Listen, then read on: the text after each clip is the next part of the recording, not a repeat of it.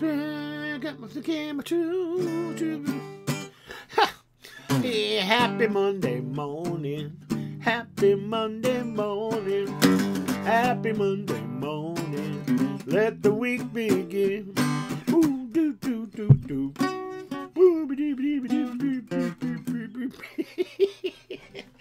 Good Monday morning, everybody. Hey, Femi here. What's up? Hope you're having a good one. Wanted to get on here and say, give my singer-songwriter friends a little lesson. Sorry about that. A little lesson on songwriting practice, as it were.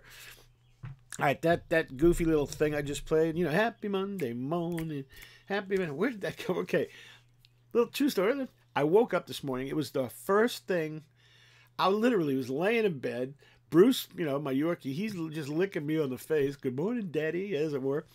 And I start, for some reason or other, I'm laying in bed going, happy Monday morning. I just start laughing. I'm like, what the hell is that? It was just something that popped into my head. So I immediately reached over, grabbed my phone, broke out voice memos, you know, voice notes, and put it down on voice notes.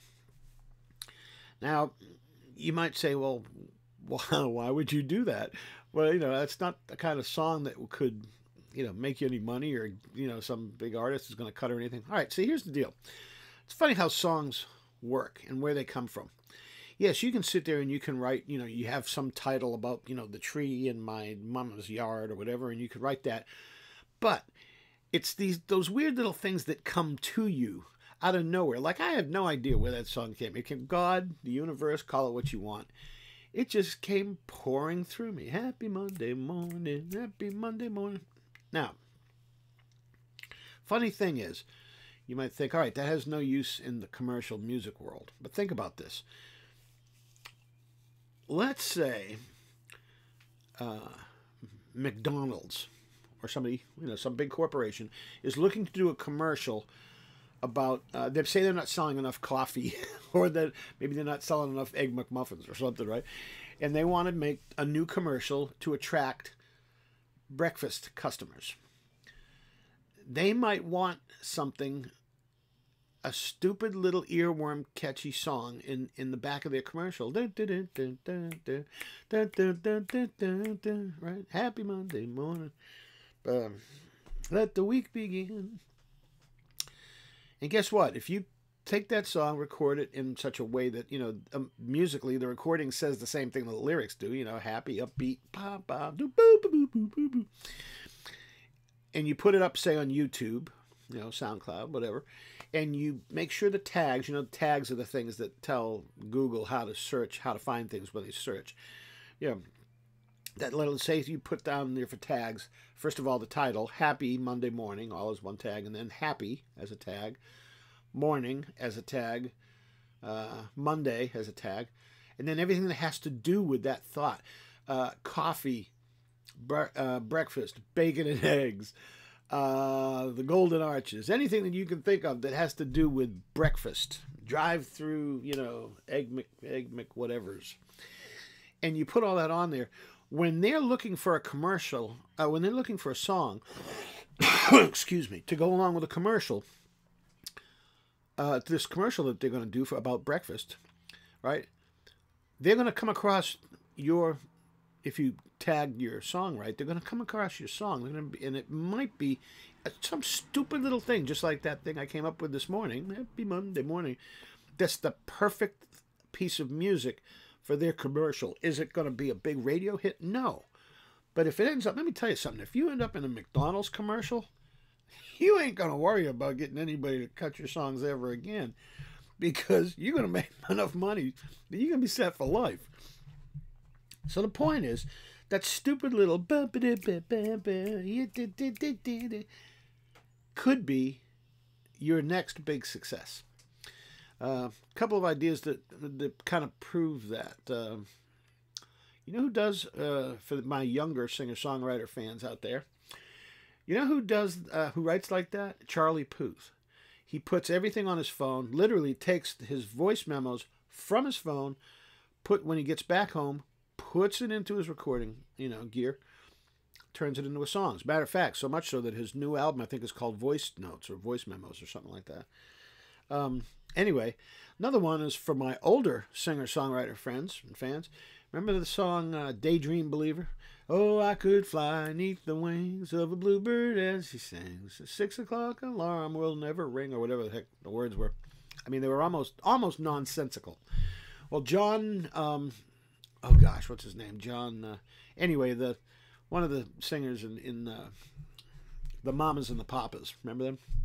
Anyway, he went on a writing retreat, and he had taken a nap, and he woke up and he grabbed his little tape recorder. Back then, we didn't have cell phones. He grabbed his tape recorder, and the first thing when he woke up and grabbed his recorder and went, "Oh, I could fly 'neath the wings of the bluebird as she sings. 6 o'clock alarm will never ring." All right, he hits stop. Goes back to it later on in the day to hear what he had put down when he first woke up. And he's like, "What the hell is that? What does that mean?" He had no idea what it meant. No idea what it was about. Didn't matter. A little while later, he was talking to, what's-his-face, who produced the Monkees, the band The Monkees.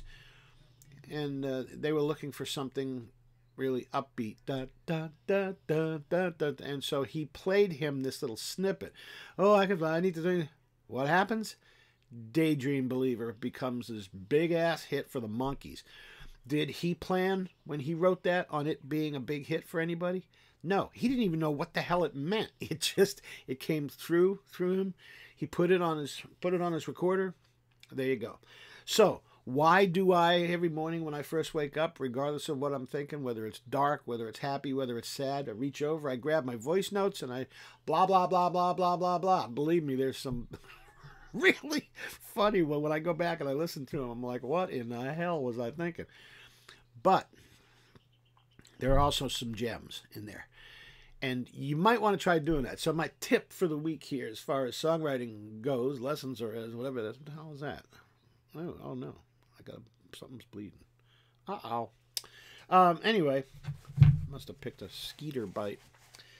So, wah, wah, wah. So that's the tip for the week. Keep your phone next to your bed. When you wake up in the morning, hit record on voice memos and put down the first thing that comes to your mind. You will be amazed later on when you go back and listen that something that you thought was completely nonsensical may in fact be the key to your next big success. All right, so that's my thought. It's Monday. I have to get to pitching some songs, maybe writing a little bit. I do what I do. I'm a singer-songwriter, just like you.